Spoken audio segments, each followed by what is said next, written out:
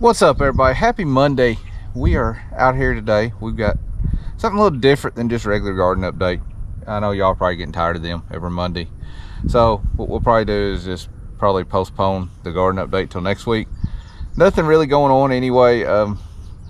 We are having some blossom rot issues, but I think that's because the month of May was dry and then we got dumped on, so we don't really have, there's not really much going on with it other than that. This changed anyway. Anyhow, there's beautiful M. Here's my ugly mug. He's not ugly. Let's go show y'all what we're into today, right? Yep.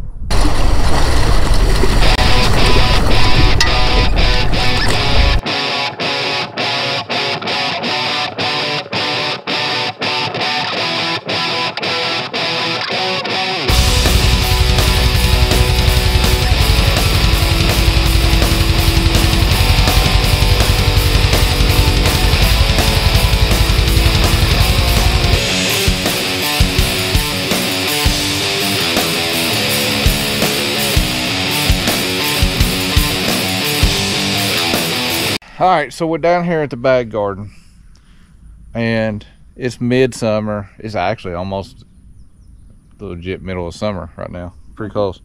Anyway, we want to plant some strawberries this fall in the flower bed up where all the roses and the hummingbird feeders, and just kind of spread some around to kind of have a bigger strawberry patch, right? Yep. So we have runners just going everywhere. So we're gonna take the runners off of here. As you can see, they're growing. And we're gonna take them, we're gonna put them in some dirt, get them started, and then go transplant them somewhere else. So we'll let M have the honors. Which honors do you want? You want to put them in dirt or you want to cut? I want to put them in dirt. Then I guess M a film.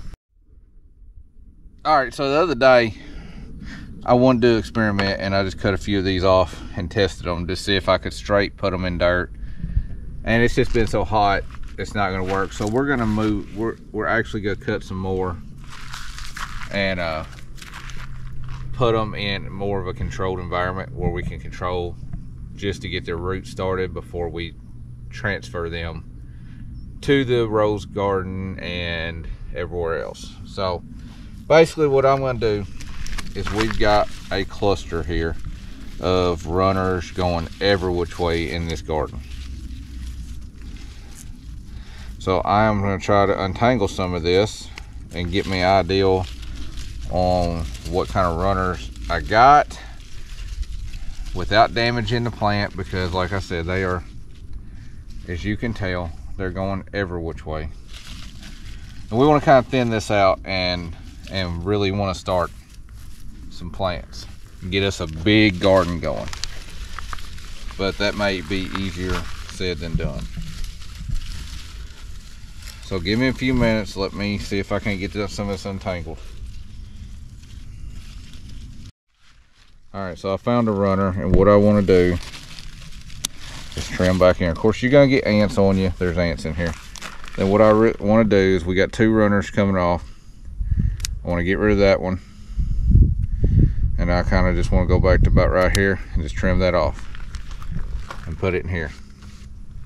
We're going to continuously, good Lord, ants are bad in here. There's strawberries though, they love strawberry plants.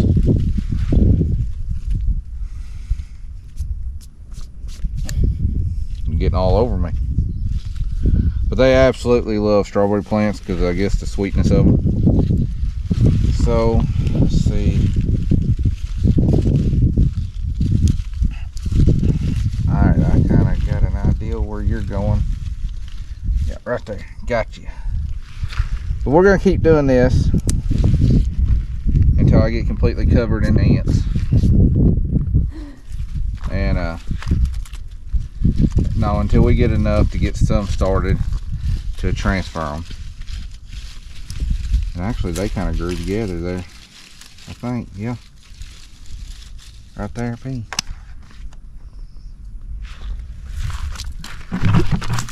And M just wiped out. Not exactly.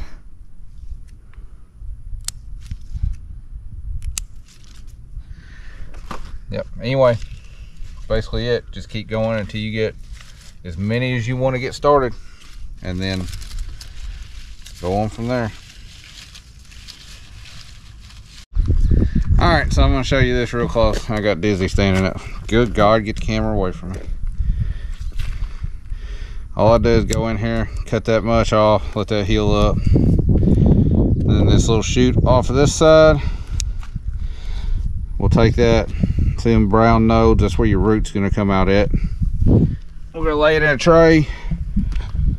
And this is your main one coming off the main plant. You don't want to trim it too far. It's still got nutrients in there. It's going to get it going for a few days. And then that one I don't know is going to make it. Look how bad it is. But we're going to put it in there anyway and see if we can get some roots out of it. But I'm going to get these ants off of me, and then we're going to take this inside and get started. All right, so people have asked me what we use for our seeds and our starters and stuff. They said they'll never work because they're clear and sun can get in there, but they always do work pretty well. So don't always believe everything everybody tells you. We've been doing this for a little while and had great success with just pack of dollar cups from the dollar store to start your seeds in. But we're doing plants today, so we're still going to use these. Now, one thing I do is I'll take a drill bit and just drill me some holes. I'm trying to do this and film at the same time, so y'all be patient. Okay, hold on, let me put the camera down. And I'll just put me some holes.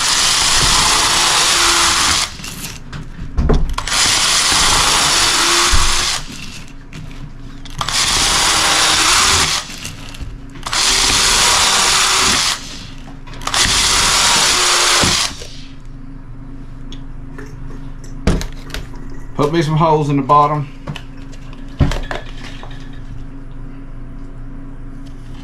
Let water escape.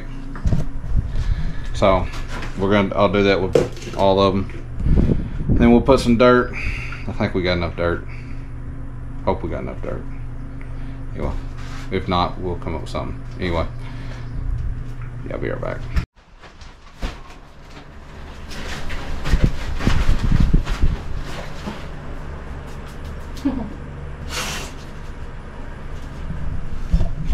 Guys, that fan is nice.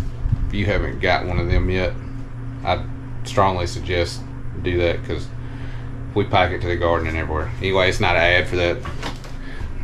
We did get it sent to us from the company, great company, but yeah, you know, I'll try to find a link, put it in the description. Anyway, what we done?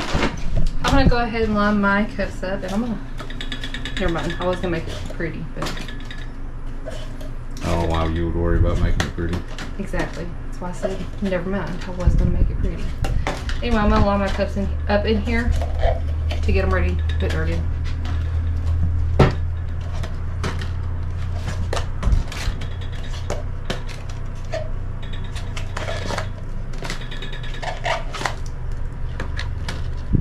I don't want to come apart. Make you another tray. I know I'm gonna have to get another tray.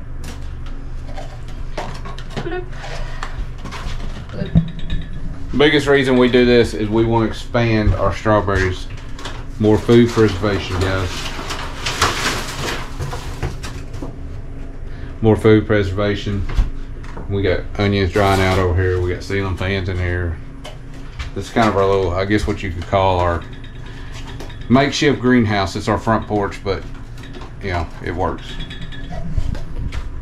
Except for in the wintertime. It gets cold out here. Yeah, it is. Okay. What are you gonna do now? So this is really dry. This is just some potting mix that we have left over from when we were starting seeds, I guess. But I'm gonna try to get a lot of the clumps out of it first because it's clumpy and it's really dry. All right. Get me a bowl full here and just start dumping them.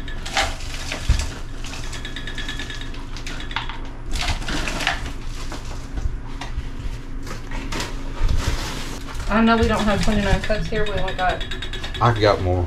24. I got more. Okay. Okay, go get them. Anyway, remember what we talked about a series on the way to homestead? One of the key things you're going to need on a homestead is knowledge. And learning stuff like this. You think we ever done this before? No, but we're learning. Experiments, trying things, watching videos, watching YouTube videos. Knowledge, reading, which I don't like a lot of, that's her department. Reading, knowledge. So we're gaining knowledge as we prepare to adjust to kind of off the grid living type deal. Hopefully within the next couple of years. Fingers crossed.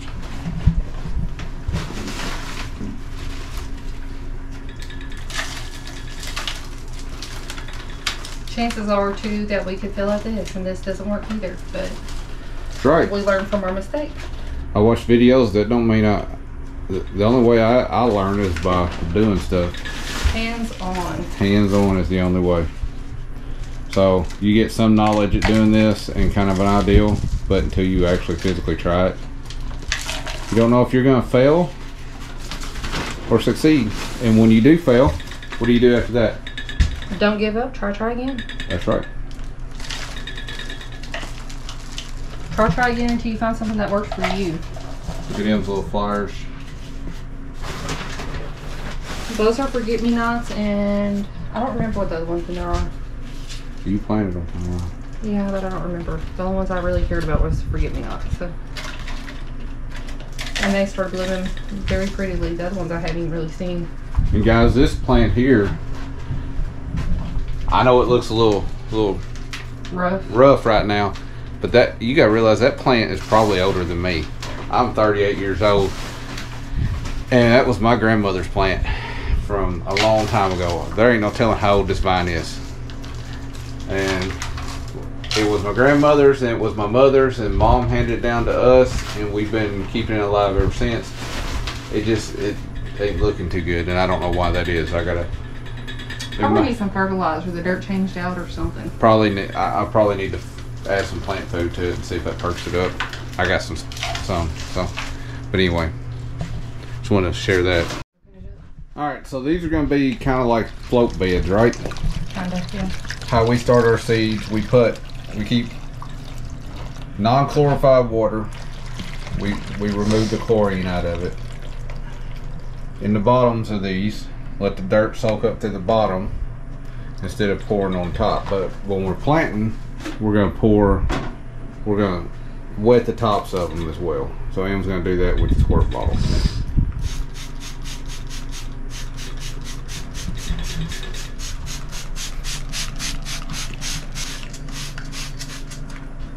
Brand new spray bottle, guys. And Em already had to tape it up. Already got a Band-Aid. I guess first bit of water you put in there, wasn't it? Yeah. No quality stuff anymore. Nobody cares about quality. So, alright guys, make your little hole. Pretty much just gently set it down in there. Gently. Don't want to cover it up too much. That's basically all you're doing. Just so it take root. Where'd you get that little fancy tool at? Where'd you get that thing out? It came with a kit that we had got a long time ago. I don't remember which kit. Just a kit? Mm-hmm. Anyway, you're gonna want to do all them. It's pretty neat though. Don't you have something else too? Yeah, there was a little fork. I don't know where it's at. It's like a little fork type deal. They come in handy. Mm-hmm.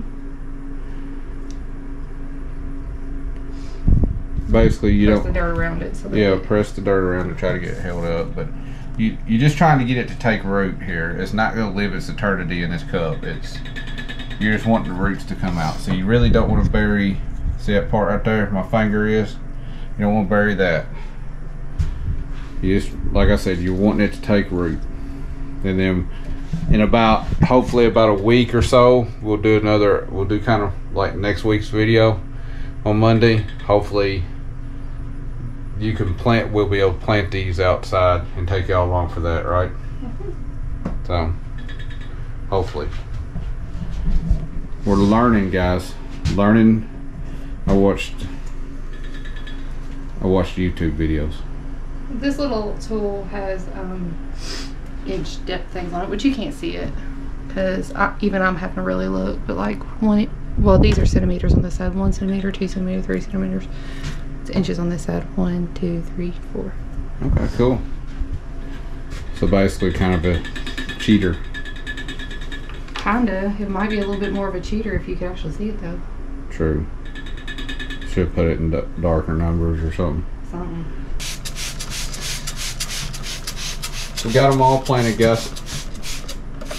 We actually ended up with how many cups extra? 2. So we ended up with 2 cups extra. It'll be alright.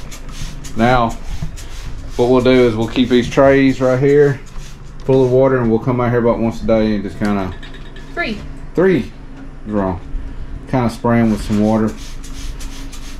But usually this method here will keep enough, almost like a float bed, will keep enough moisture going up that they should take root, right? Yeah, the dirt's just got to take it all in. It usually takes it maybe an hour to soak up all that water, but once it does, the dirt stays pretty wet. Yeah. So, and they'll sit right out here. Usually we get plenty. We get like right here on this porch, we'll get about 6 to 8 hours of sunlight a day from the west, so they'll be fine out here getting started. Once they get good and going, we'll take them to the rose garden and oh, you found one. There you go. 2 cups.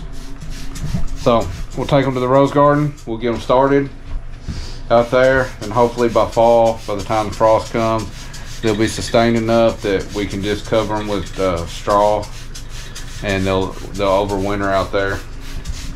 Right.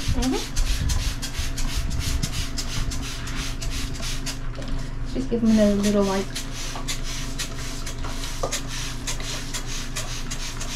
All right. Ta-da. Did you say ta-da? I said ta-da. Okay. She said ta-da. Anyway, so that's done. That's kind of what we had in mind. Do you want to show me part of the garden real quick? I don't know. Would y'all like to see some of the garden? My eggplants are doing pretty good. I guess we'll go show you parts of the garden.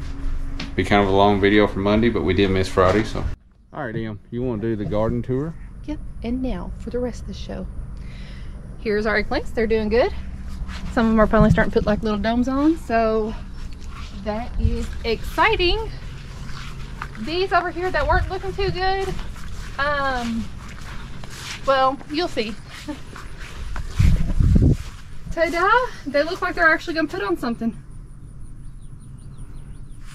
Even including the morning glories looking good. Look at that. It's always really pretty going up that thing anyway. What's next? Next is our bags down here, which you can kind of see from up here. But we do have some herbs coming up. Don't remember what we planted in them though. I think this one was dill. But yeah, there's some herbs coming up in that one. There's a few starting to come up in this one, here and there. This one might take a little bit longer. Our carrots, they're still little. Our cabbage looks awful. Another herb, they came up. And nothing. There might be something. I don't know. And you already seen them. Yep. Beautiful Blueberry. things. And then blueberry. Right. And as always, when we come down here, we start off with the watermelon. You can see some pretty big babies in there. Tomatoes. And, yep, tomatoes. They didn't get blossom right when they turn red, so you might see some on the ground. Like I said, it dumped like 9 inches on us right after we went a month without rain. So I think that's what's causing them. Generally we call it from a calcium deficiency, but you know, it did what it is. I dumped the calcium on them this year, so you know. And these are behind because they're the ones that came from seed. Got But one there's in a there. cute little one in there. And our okra. And yes, I know, Kenny, the limbs need to be trimmed off of them. I have not had time, so just understand I hadn't had time. our tomatoes. Our heirloom tomato. We're just running through this quick, guys. These need to be pulled. Yeah, I don't think they're gonna do anything. Sweet potatoes, looking pretty good. We got to pull some weeds out of them. Peppers. Em has picked off some peppers. Yep. So, I mean, I guess the only thing that might be different is our pumpkins down there has come up. The fairy tale pumpkins came up right there. This batch of gourds didn't yet, but this batch did. And down here, now we're going to be getting the fence on them pretty quick to let them climb. The okra, Japanese beetles are eating it up again. Yep, but they're starting to put on They're starting to put on okras. Their flowers are always so pretty. I don't want to, and again, Kenny, I know they need trimmed at the bottom. Just bear with me, I ain't had time. And then we got our lima beans down here that are starting to put on pretty pods. Yeah. And of course our lima beans. Purple hulls that are putting Look on at pods. These things are plumb full. Green beans, we got to pick some more tomorrow. Yep. This is jack-o'-lanterns. Cucumbers. Again, we got to pick some more. Zucchini got to pick. Zucchini, squash down there, still looking pretty good. They're starting to get squash bugs. Sweet corn is, what you doing? Oh, I was just fixing to go look at those other things. Sweet corn is, the first round's pretty much done. The raccoons have come in and just devastated what was left. Second round, they're starting to turn brown. Silts are, it will not be long. Field corn, getting huge, putting on good ears. Like I said, guys, quick. Sunflowers, volunteer. Remember, they're putting out blooms.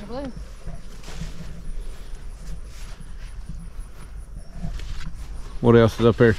And the only other thing that is up here, our radishes I don't think we're coming up for. What's that radish? Beets. Beets. And our mustard? But our mustard is. We gotta get down here and pull a few weeds in them. Other than that, they're looking good. Starting later in the week, we're gonna end up pulling the first round of green beans because they're pretty much done. Yep. And we're gonna go in and plant some turnips and different things like that. So we will bring y'all along. We may end up starting to put out more videos. I don't know yet. We'll just wait and see. Anyway, we actually got another video we're filming right after this one for Friday. So hope y'all enjoy that one.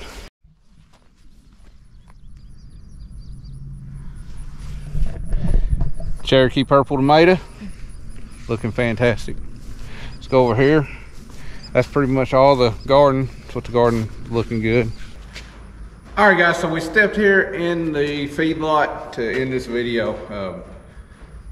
Guys, we hope you enjoyed what we're doing with the strawberries, and the garden tour is a quick one. I apologize, but kind of figured y'all might be getting a little tired of them. Yeah. So we kind of wanted to do something different on Monday. Still have gardening, but do something a little different. It's getting, redundant for y'all as it is for us. So we're gonna mix it up a little bit.